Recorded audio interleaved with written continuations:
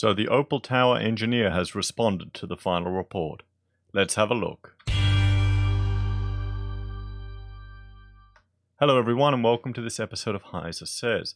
The final report for Opal Tower was released a few days ago, and I'm still preparing a video going through the entire report. But I thought I would share the engineer's press release responding to the report, now that we've gone through the architect's response a few days ago. And I'll add that as a title card to this video. I'll also add a title card to or a YouTube card to the interim report if you're interested in going through that. So WSP, they were the engineers for the projects, and this is the report, well, the news release from their website. WSP's approved for construction design meets National Construction Code. Okay, so this is their approved drawings. They're the ones that have been stamped by the certifier or been approved by the certifier.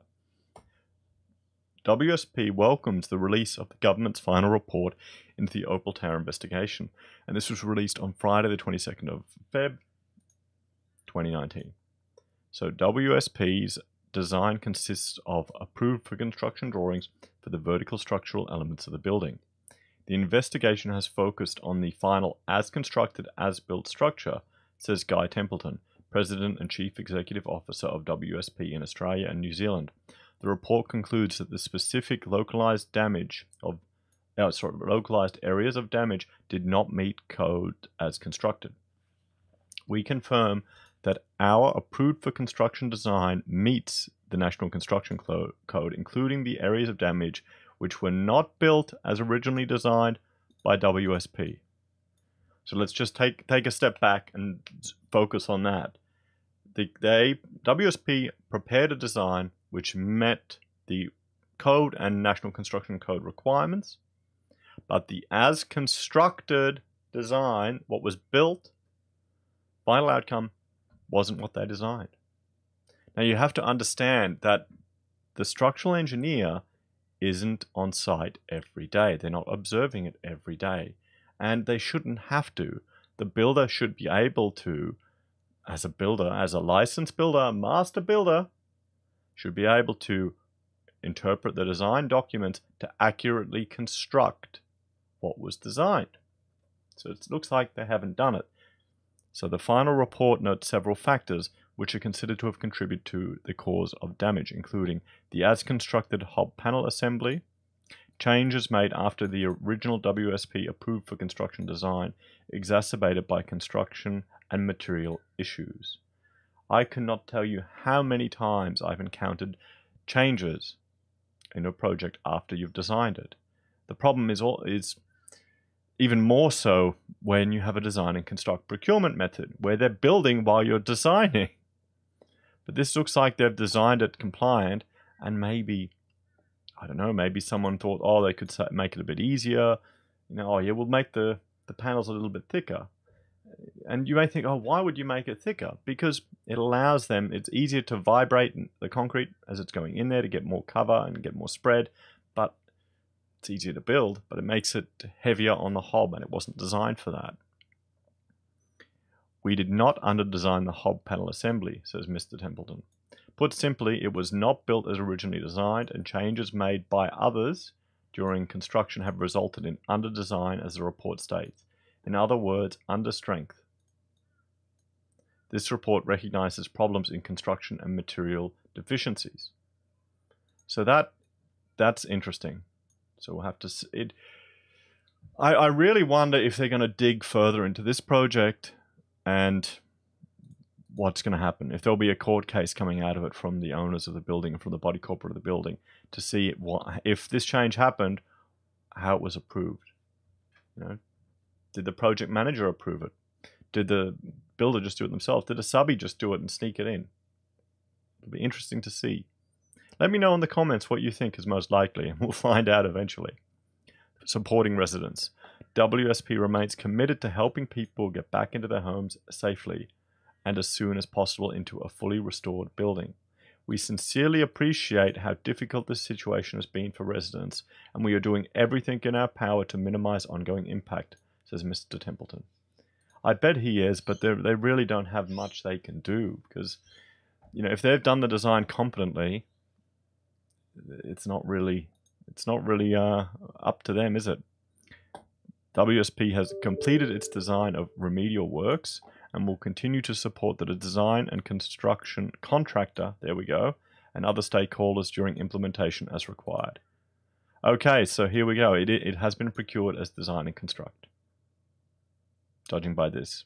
And I cannot say I am surprised at all that that was the procurement method, because it just it removes the traditional policeman of the industry. It means the certifier is working for the builder. It means the architect is working for the builder. It means the engineer is working for the builder. You know, and it is tough when you've got 3 or 4 jobs on with someone, and you got to say, no, sorry, you can't do it. No. And they'll scream at you and fire you. That can happen. You know, and you know, someone's breaking the law, and the bodies that have the responsibility for and the authority that we've invested in them to enforce these regulations and requirements and rules that they make you all abide by don't do anything. So just look at the Shergold Weir report. I'll link to that as well as a card. If anyone's brave enough to go through the whole thing, or at least watch the executive summary, you'll see some of the issues in the industry. An hour after the issue was reported on Christmas Eve, WSP mobilized a team of experts from around the country, New Zealand and United Kingdom to ensure public safety was maintained, identifying the root causes and support the builder in rectifying the problems. I can just imagine how stressful that would be for their team. Mr. Templeton explains, our people have been working extremely hard to scrutinize the problems and provide the support necessary to develop effective remedial works. I wonder if they're getting paid for that, to be honest. I wonder if they are. I'd be shocked if they aren't. Really? I would be shocked if they are. They've collaborated closely with the government's appointed engineers, Professors Hoffman, Carter, and Foster, the builders' engineers, Rinkovic Partners, and the residents appointed engineers, Cardner. We take our obligations very seriously. We've been there every step of the way throughout the process, and we will see this through to the very end. Our people are actively engaged in the overall solution and providing input, advocating for industry changes. We agree in principle with recommendation for industry reform and welcome an opportunity to make a contribution, says Mr. Templeton. For example, introducing mandatory structural inspections in high-rise buildings at hold points during the construction process. You know, that seems like a very sensible and low cost, when you look at the overall construction of a building, low cost implementation. Yeah, but that's the problem when you have design and construct, they're squeezing the price, you've got builders, they're squeezing the price, you've got everyone squeezing the price, that they're not allowing for these inspections. This will facilitate verification of construction in accordance with engineers approved for construction design. It will introduce additional checks and balances which provide a high level of assurance that approved for construction design is what is constructed. Exactly. That's the biggest problem. I feel quite sorry for WSP, to be honest, because their brand is going to take a lot of damage for it, even though you can see here, if everything they're saying here is correct, it's unreasonable to blame them for changes that were made beyond their control. It's that simple. New South Wales is in a position to lead the way in national reform. Well, I wouldn't say lead the way. I'd say catch up, to be frank. They need to catch up to some of the processes that are already in place in other states. But okay, put a positive spin on it. I respect that. Good persuasion there. There is a high degree of complexity surrounding any large-scale construction project due to the numerous parties involved in the project and their contractual roles. Definitely is. For Opal Tower, developer eCove entered into a design and construct contract with Icon the builder, who in turn engaged WSP, Wood and Grieve Engineers, the hydraulics, Traino Group, the concrete contractor, McKenzie Consulting Group, the certifier, Evolution Precast Solutions, and APS Floor Slab Engineers, among others. Sterling Project Solutions acted as superintendent of works for eCove, the project manager. Okay, so that's interesting. Okay, that is very interesting, because I haven't heard any discussions in public about Sterling's role. Okay, because they were the party between the builder and well, no, they were the party between the superintendent. So they were between eCove and the builder. Now, if the builder wanted to do any changes from the approved design, the problem is it all comes down to how much of this design. See, this is the fundamental issue, and I'm just going to rant here a little bit. The fundamental issue is when you're going design and construct, Sterling, let's just say they handed over a concept design, a developed design, which had some very preliminary structural thinking in it, perhaps. Okay, and that's what they signed the builder up on to deliver. And then the builder had freedom to finish off the design and to make changes.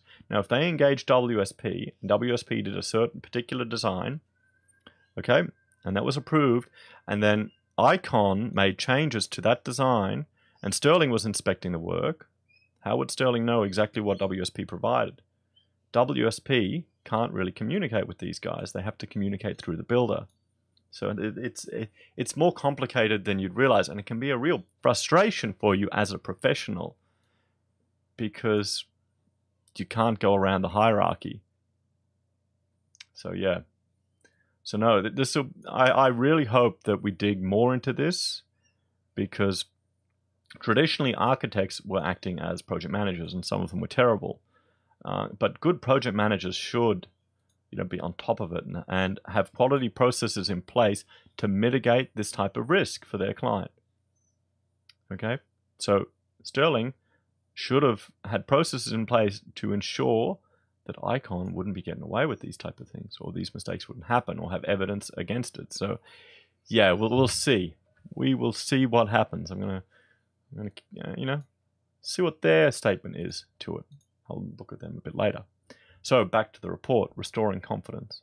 Phase 1 and Phase 2 of the remediation works, which included propping safety measures and repairs to isolated areas, are now complete. In consultation with relevant stakeholders, WSP has completed the approved for construction design for the final phase that focuses on wall strengthening and argumentation works. This will act as a load transfer mechanism between the existing precast walls and the in-situ concrete columns. The design is currently with the qualified independent structural engineers, Cardno.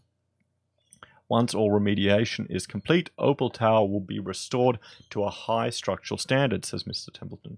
The numerous assessments undertaken to date indicate that no stone has been left unturned in investigating, analysing and rectifying the issues. Our aim is to restore the confidence of the residents and the general public in this building. To stay abreast with our latest news and publications, they want you to go to their LinkedIn. So, here we go. Now we have the perspective of WSP from this report, and it is quite interesting. I'm glad that I can finally confirm that it was procured as design and construct, and I may do some videos explaining that a bit more, the design and construct process to people, if you're interested, if you're not familiar with how that's procured, because it really creates the potential for conflict of interest, and it removes the independence of the traditional policemen of the industry. Guys, thank you all very much for joining me for this episode. Thank you to my new subscribers too that have subscribed in the last few days. You'll get a variety of different topics covered on my channel, that's for sure. Please like, share and subscribe. Ding the bell to see my daily updates, and I will talk to you all again tomorrow. Have a nice day. Bye for now.